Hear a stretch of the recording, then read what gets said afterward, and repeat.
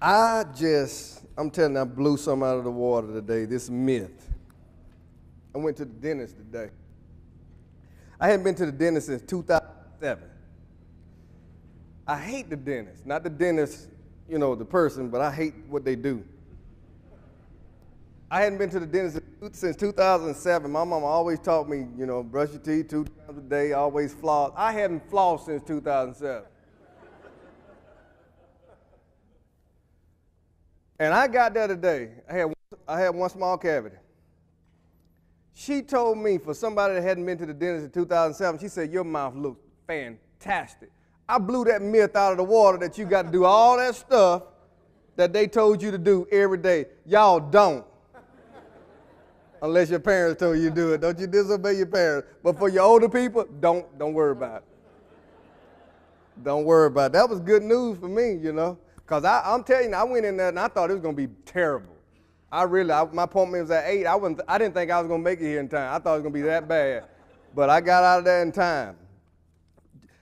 My lesson tonight is on church growth. But not just church growth. It's on church growth through trials. And it's coming from Acts chapter 8 and chapter 9. So if you got your Bibles, go ahead and turn over there with me to Acts chapter 8 and chapter 9.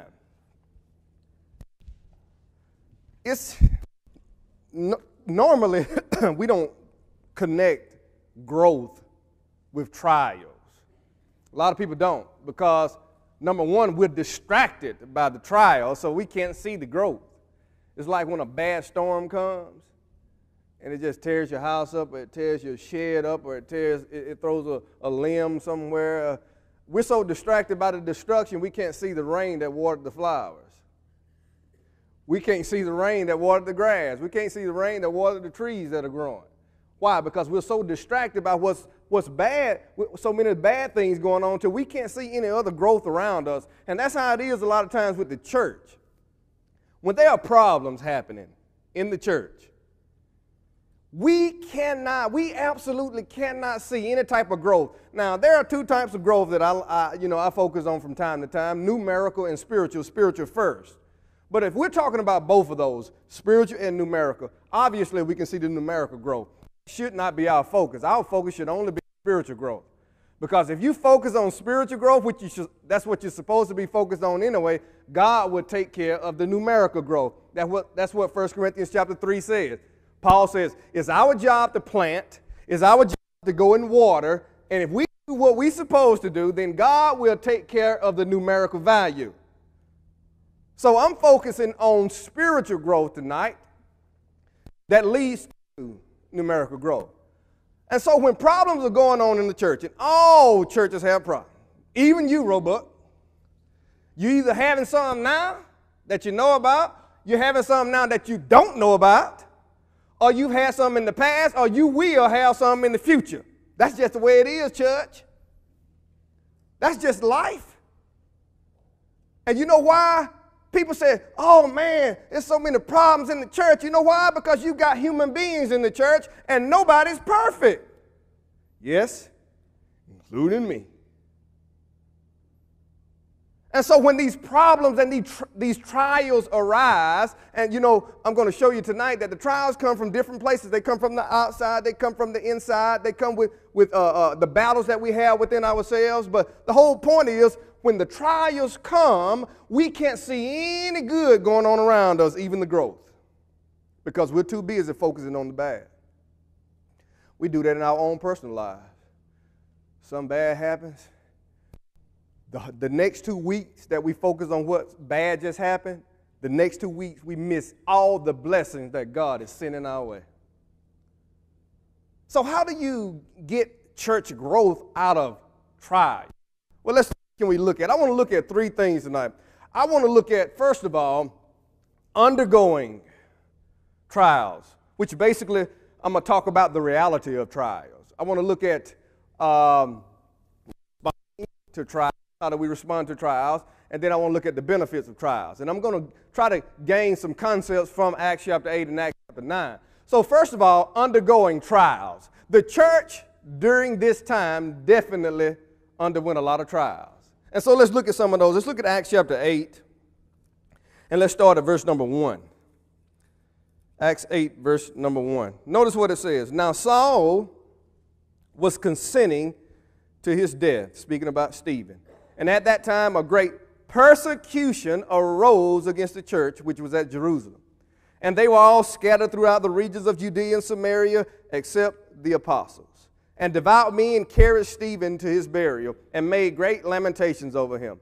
And as for Saul, he made havoc of the church, entering every house and dragging off men and women, committing them to prison. Now here's persecution. Here are trials that the church is undergoing. These trials are coming from the outside, from the Apostle Paul and all the people associated with him. He was making havoc of the church. He was dragging men and women out of their homes. Imagine you sitting in your home and somebody comes in your home, kick down your door, and because you are a Christian, they drag you out of your home. Imagine that for a second. That was a trial that they were going through. Now, we hadn't reached that point yet in America, but if some of y'all don't start standing up, we may. I ain't going to charge you nothing for that. And let me get back on my lesson before I get started. So when we look at the trials, the reality of the trials was certain then, and it's going to be certain in our time. Look at Acts chapter 9, beginning with verse number 1. Paul wasn't through. Saul at that time, he wasn't through. Then Saul, still breathing threats and murder against the disciples of the Lord, went to the high priest, and he asked letters from him to the synagogues of Damascus, so that if he found any who were of the way, whether men and women, he might bring them bound to Jerusalem. Trials. The church was facing trials. And Paul was looking to drag them out. Look at verse 20 through 23.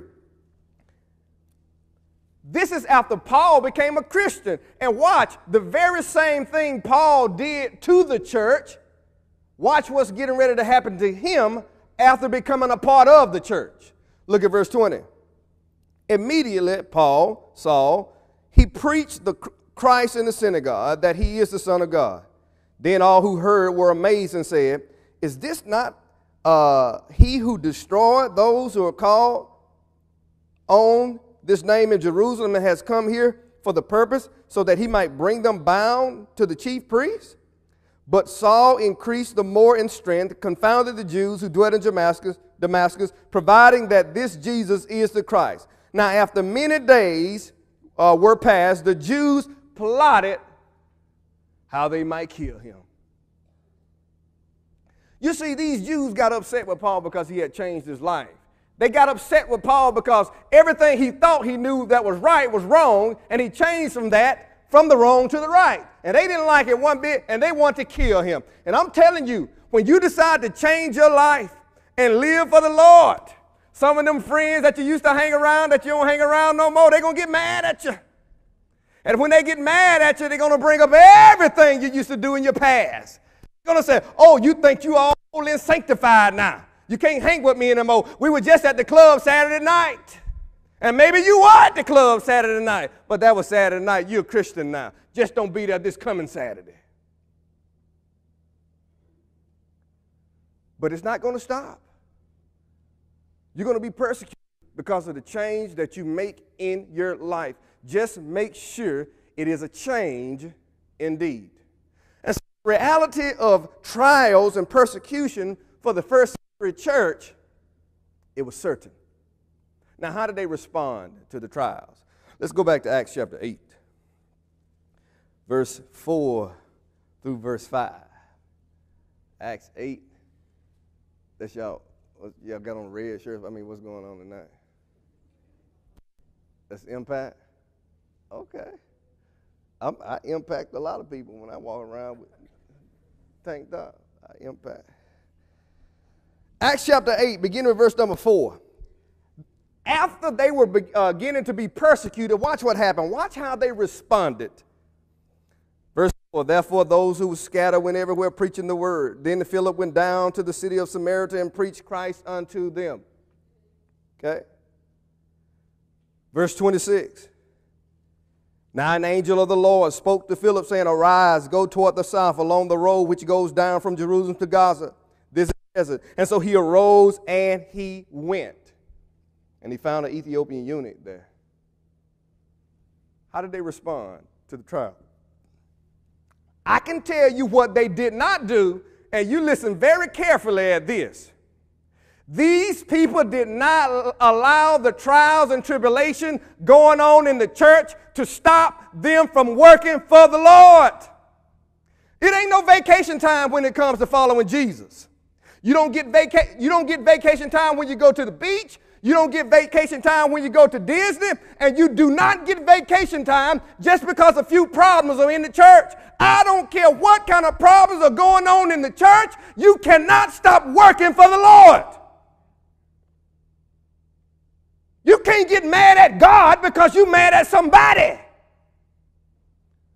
I ain't doing nothing, Frank. He ain't going to do me like that. So, if anybody here named Frank, I'm not talking about you, dog. Please forgive me, bro. Ladies and gentlemen, I'm not talking about Frank, whoever he is, wherever he is. I did that in Georgetown, South Carolina about 2 weeks ago. I've been calling this guy Brother Addy since I've been there. And I said, stop going out drinking with Fred. The guy named Fred, y'all. The preacher. Fred Addy. So you got Frank right here. You got God right here. And here you. And so what happens is you're mad at Frank. And instead of you getting upset at Frank and turning your attention solely on God and dedicating your life more fully to God, what you do is you get mad at Frank, you look at God, and you turn your back on both of them, and you go this way. That's not how it works. If you get mad at Frank, that should make you want to get closer to God. And you know when you do that, that's going to bring you right back over here to Frank. That's why we can't never fix no relationship. Nobody want to. We so stubborn. We so stubborn and stuck on what we want. We don't want to fix. Nah, I ain't going nowhere. Let him come to me first. He did it. She did it. Let her come to me first. And we don't even realize Matthew 15 doesn't say that. Matthew 15 says, if somebody does something to you, you go. Check behind me. Why does it say that? Because they may not know that they've done something wrong. And so these people here, when the trials and the tribulation came and the persecution came, the Bible said they were scattered everywhere. And the Bible says while they were being scattered, they continued to preach the word of God. Philip went down to the city of Samaria and preached Christ unto them. Philip did like the Spirit told him and went and found the Ethiopian eunuch and he preached Christ unto them. Trials and tribulations are time to where we regain the strength that we forward and preach the gospel, and we do it. We do not let trials stop us from proclaiming the name of Jesus. Don't get mad at God because you're mad at a situation. Don't you stop being faithful to the services of the Lord's church just because you're upset with a situation. God didn't do anything.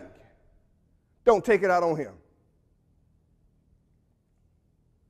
But also, let me show you what else they did. Turn back. I want to go back to Acts chapter 5. And I want to look at verse 41. Let's start at verse 40, Acts chapter 5, verse 40. Acts chapter 5, verse 40. It says, Peter, at least, it says, after they agreed with him, and when they had called for the apostles and had beaten them, they commanded that they should not speak in the name of Jesus and let them go. We've got to get some courage when it comes to trials, especially trials from the outside. You get on Facebook or wherever you go and you get to talking about Jesus and you get to talking about what's right and what's wrong and what culture needs to be shooting for and what culture needs to be getting away from. And the first time somebody gets on there who disagrees with you and starts calling you name and making you look bad and feel bad, you stop posting about Jesus. We got to stop that. We got to stop that. Who are you serving? What's your purpose in life?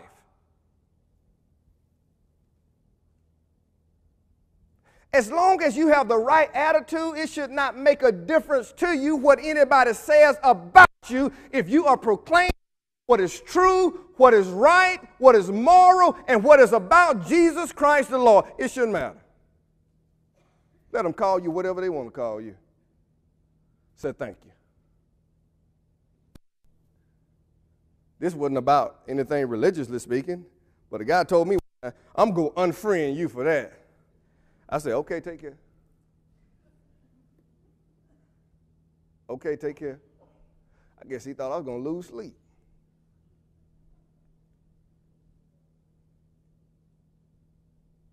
We are not being beaten physically like they were in the first century. Their trials were physical. Our trials are mental, and it's a battle from within. We battle with our own courage. We're not battling. We're battling our own courage to stand for what we know is right. And we refuse to say things about what's right sometimes because we are afraid of the trial that's going to follow. Got to get some courage, y'all. You got people in here who stand with you. I'll be the first one. But regardless, if I don't stand with you and nobody else around stands with you, know that God is right there beside you. And you have nothing to fear.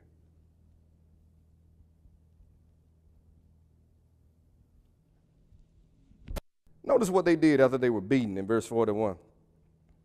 I thought these guys were crazy the first time I read this. Somebody just beat you? Watch this, verse 41.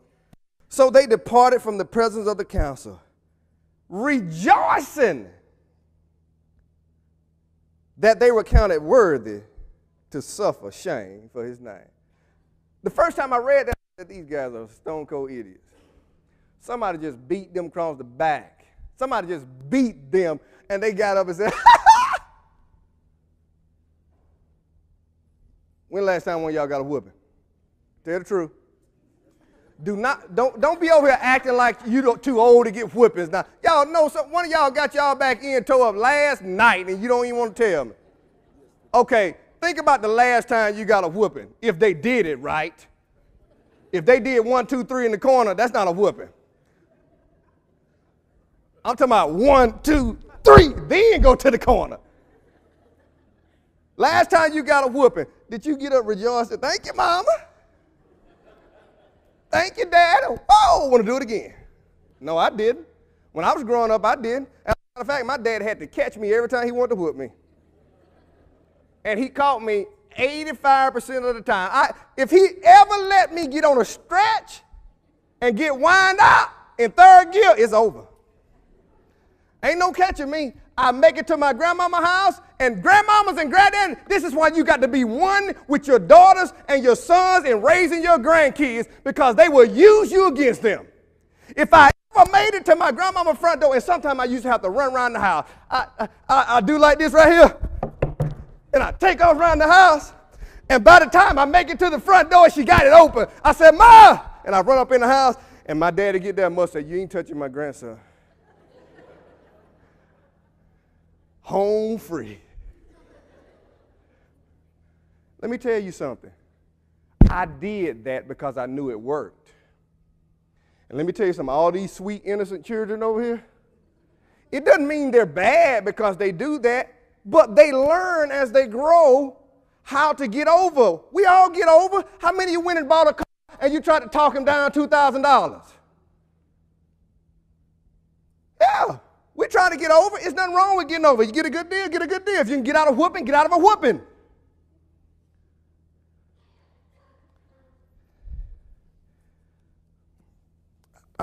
That's the second thing I said that ain't got nothing to do with my lesson. But it's some wisdom. In that time it pops up here, I got to let it out. Somebody asked me the other day when I was doing the gospel meeting, you got some notes, Brother Elvis, for your lesson? I said, huh. There you go. He said, what is this? I said, my notes. I said, look, bro, I just talk off the top of my head. So if you can't do nothing with that, you might better leave it alone. So if you see me go off astray sometime, that's why I do that. I'm unorganized. I'm sorry about that. Okay, and so when we look at how they respond to adversity, number one, they preached the word of God and they rejoiced about it because in their mind, suffering for the cause of Christ in the eyesight of God, he considered them worthy. And when you suffer for Christ, God looks at you as a worthy soldier of the cross. The last one, benefiting from your trials. Let's look at how they benefited from their trials in Acts. Look at Acts chapter 8. Now, here's church growth. And I have no doubt, even though this is a numerical, but this numerical growth came with spiritual growth. Anytime you teach somebody the gospel and they spiritually, in their mind, their understanding, they grow in the understanding of what they need to do to become a Christian, and they become a Christian, that's spiritual growth that leads to numerical growth. No one becomes a child of God until their understanding gets in line with what they need to do and their heart tells them to do it. Spiritual growth that leads to numerical growth. In Acts chapter 8, verse 12 to 13, when Philip went down to the city of Samaria and preached Christ to them, notice what it says. But when they believed Philip as he preached the things concerning the kingdom of God and the name of Jesus Christ, both men and women were baptized. Then Simon himself also believed, and when he was baptized, he continued with Philip. This persecution brought growth. And you know why it brought growth? Listen very closely. Persecution in and of itself is not going to bring growth. It's what happens from here where the persecution starts, over here where the growth is what happens in between that's going to determine growth. And here's what it is. Persecution, number one, my unrelenting life to continue to do the work of the Lord without distraction. Number two, growth. Number three. If you miss the middle, you never get over here to number three. If you miss number two, you will never get to number three, Roebuck.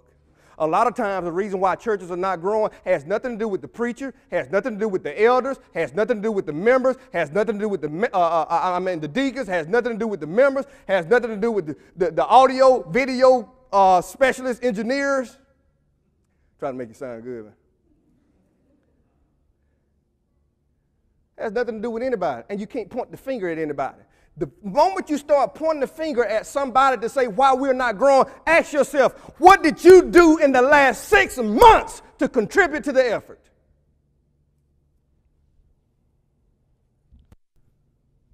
You know, when I first became a Christian, they taught me the great commission. Co-mission. And I got bad English. Everybody can tell you that. I be talking bad all the time, like then. I be talking. But last time I checked, co-mission was people working together to do something. And last time I checked also, carrying the gospel into the whole world was not just a church function.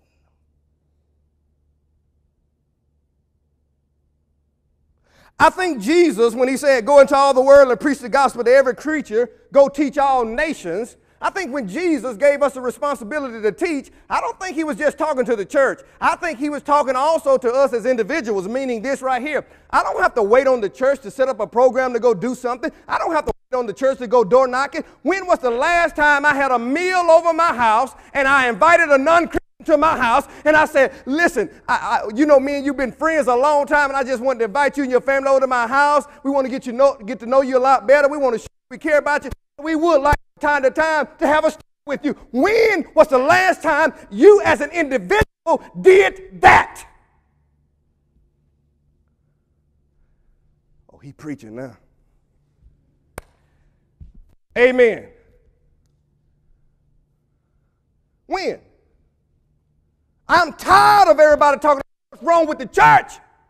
I'm tired of everybody always talking about what's wrong with the preacher, what's wrong with the eldership, what's wrong with the deacons, what's wrong with this section of the members, what's wrong with that section of the members, what's wrong with these members who've been here 90 years, what's wrong with the young people who just came in, what's wrong with everybody? No, what's wrong with me?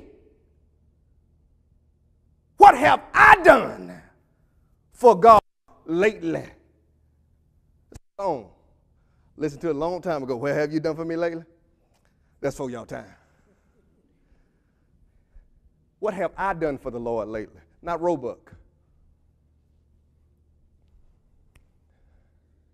We got to get out of that mentality that other people are supposed to do our jobs for us when it comes to God. They're not. We work together as a church in the midst of trials and tribulations.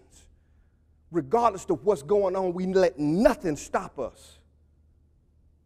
And when we do that, God can do this. God can bring growth. You had to turn around and see that, didn't you? I stopped talking. I got it. God can do this. Right here. I made you turn around again. All right, there we go. So, we got to bring all this home. Church, listen up. That's my question to you. What say you? Roebuck. I'm talking to Roebuck. I'm talking to every member of the Roebuck Parkway Church of Christ. What say you? What say you about trials, tribulation? What say you about church problems? Are you going to let trials from the outside stop you from doing the work of the Lord, responding like you're supposed to respond? Are you going to allow problems from the inside stop you from doing the work of the Lord that you're supposed to be doing? And are you going to allow the problems that you have in your own individual life to stop you from doing the work of the Lord? What say you? What say you?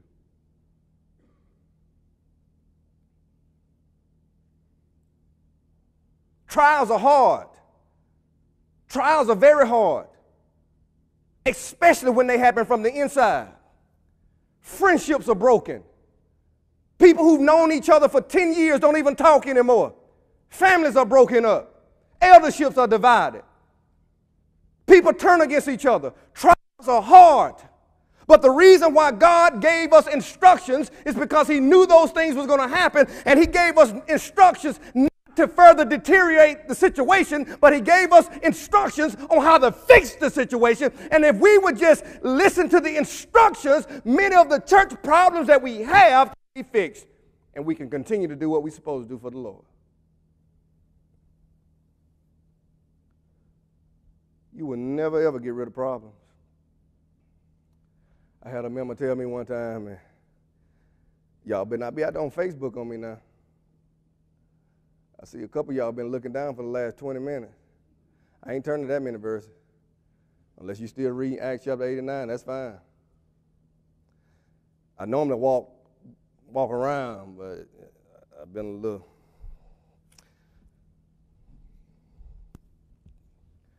one spot tonight.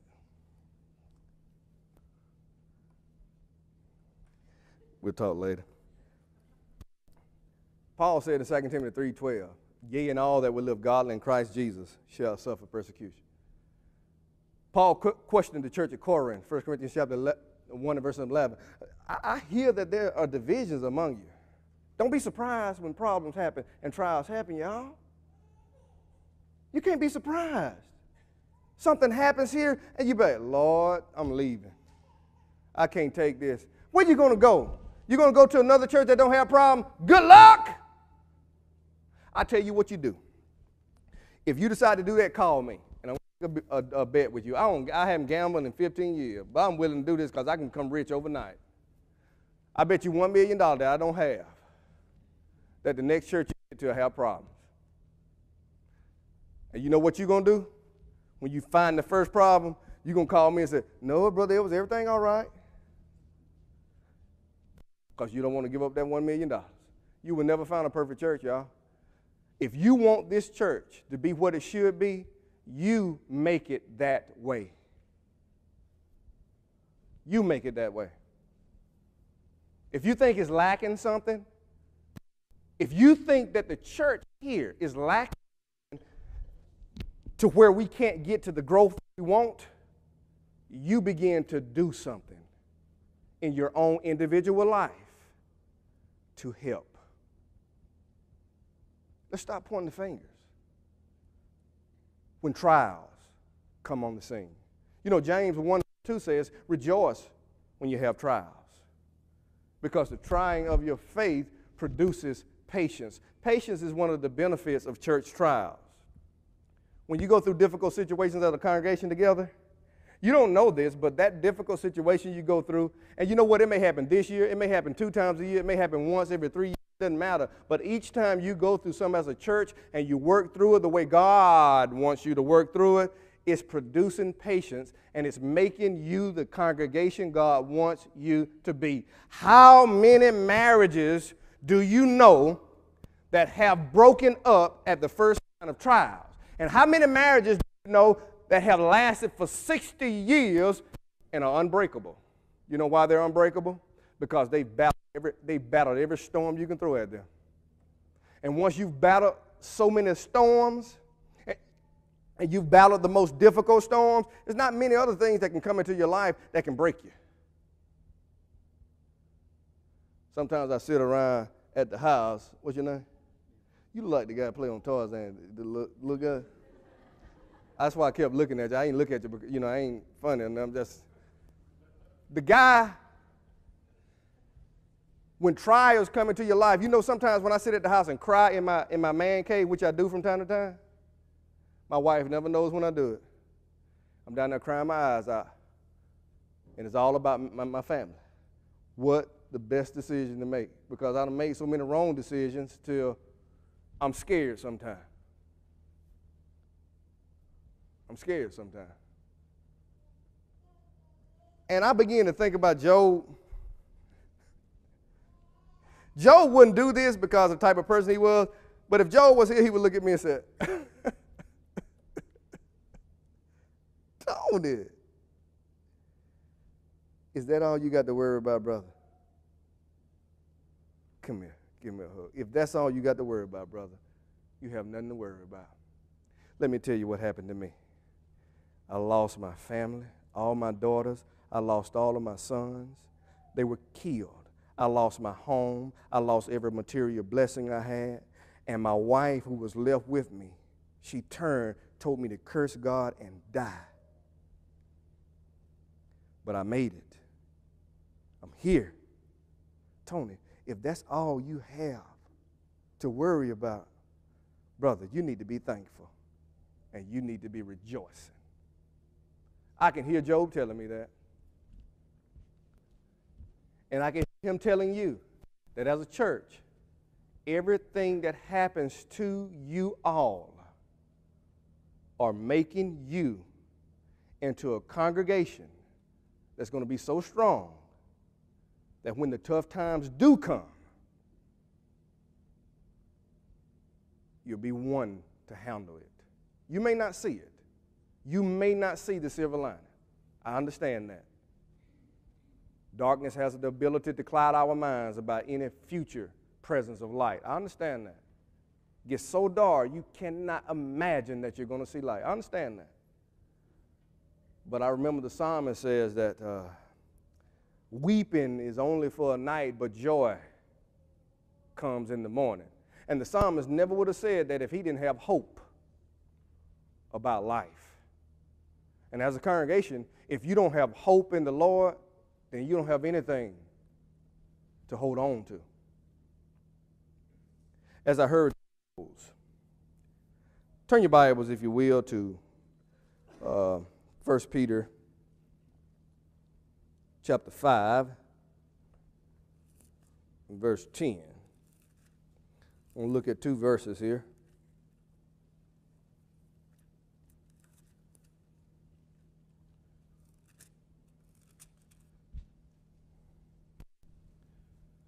Man, Jason, I'm about finished, man. I don't think I'm going to be able to make it to 8:30. 1 Peter 5. And let's start verse 6. Therefore, humble yourselves under the mighty hand of God. Listen, I'm talking to you, Roebuck. Follow along with me.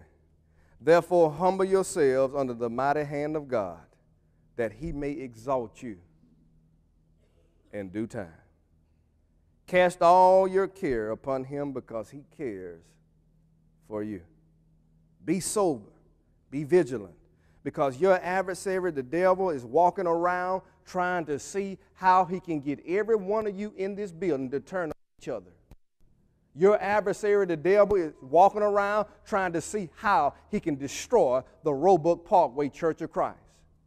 Your adversary, the devil, is walking around trying to see how he can stifle growth, trying to see how he can bring an end to growth. And if you allow his scheme to take root in your mind, then he is going to use you as one of his tools to accomplish it. The devil's smart. He knows he cannot stop you from attending church services. He knows how strong your faith is.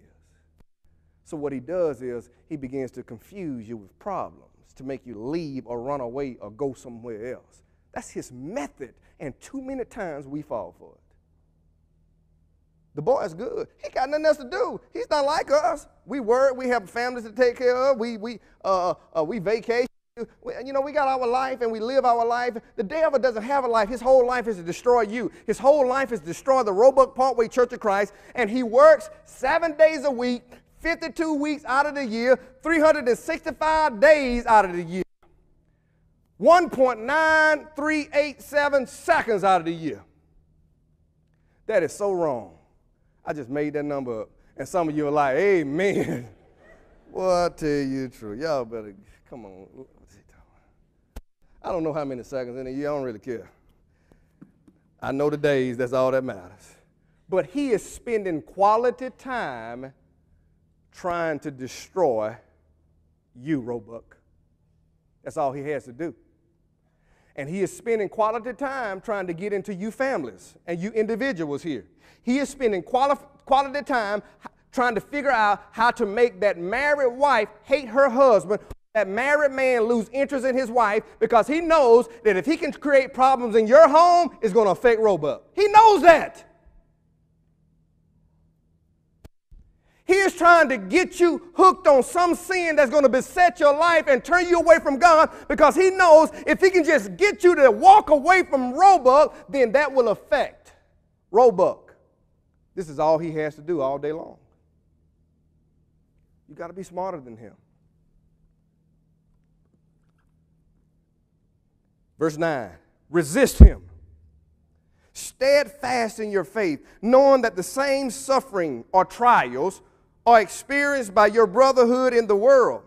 But may the God, and I want to leave you with this, Roebuck, but may the God of all grace, who has called us to his eternal glory by Jesus Christ, after you have suffered a while, perfect you, establish you, strengthen you, and settle you in your faith.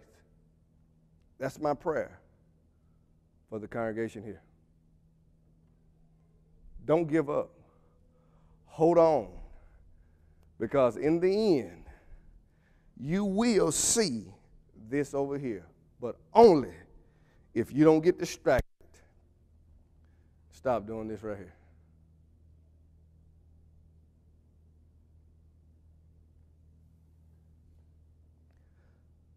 What say you, church? I intentionally left the R out to bother my grammar teachers in the audience. After every lesson, I say something intentionally wrong, and 20% of the time, and the other 80% is naturally wrong. And I have one of the English teachers meet me at the door and say, Brother Edwards, you know what you said? I said, which one? And it's a fun thing. But what say you, church? Appreciate you all listening so attentively to my lesson. We're in this battle together. We faced some storms at Main Street. We've come through some battles at Main Street. And I'm telling you something. some of the battles that I've went through at Oak Ridge, and we as a church have went through at Oak Ridge, it ain't worth the money they give me. Child, no. But you know what? I came to realize one time that was Satan's trick. He said, Tony, look, man, look at your wallet. Look how broke you stay. Look at your water. It was off the other day when you got home. This was last year. It was 2 times. One time I ain't had the money. One time I had the money in my pocket and forgot to pay it. So I went to the Dollar General store and bought 10 gallons of water. And all of us took a bath with 1 gallon. That was a wonderful experience. You need to do that for your children one night. Cut the water off, go buy 10 gallons of water, and make them be resourceful. Guarantee you that. We'll raise a generation of kids who know how to make it. Ain't got to depend on nobody else. But anyway, the devil was trying to get me to see that, man, what I'm going through in this congregation ain't worth this. I just had 2 job offerings too. What I'm going through here is not worth this. I am going through all this for 18 people. Well, really, that's what my thinking. He was trying to get me from not thinking about going through this for God, and he started making me think about he wasn't doing that. Come on, don't be writing letters talking about, Brother Elvis said the devil made him. Y'all know what I'm talking about. Just sit down a minute. Goodness, y'all get so rowdy at Roebuck. And so I started to think, he's embarrassing me. That's what they're saying. Yes, Lynn, you're one of my students. That's it. So, yes, you embarrassed? I'm fine. I don't care. And so he began to make me take my focus off God and put it on the situation. And I started thinking about those job offers. I'm telling you, 18 people, what I'm making, problems. 200 people, what I would be making, I'll deal with the problems. And I said, no, the devil, you're not taking my focus. And we've been together now 6 strong years. We're averaging about 40 members. And they're faithful. Notice I ain't said no change in the pay, but I love them. And I hope they love me. But I told the devil then, you're not going to make me lose my focus, bruh. Get out of the way. And that's what I want you, Roebuck, to tell him when you feel like you want to stop. Thank you. Do I just come to an abrupt stop? Okay. All right. I'm going to stop. How do you say I'm finished?